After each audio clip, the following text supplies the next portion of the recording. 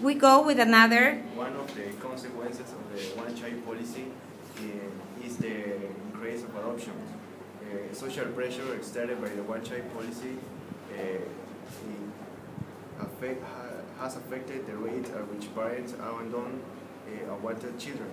I think this policy is not good because it affects psychologically the families having to abandon their children. Then these children will feel frustrated because they don't know their real parents. And I can also say that this woman feels bad because it has destroyed their dreams of become a big family.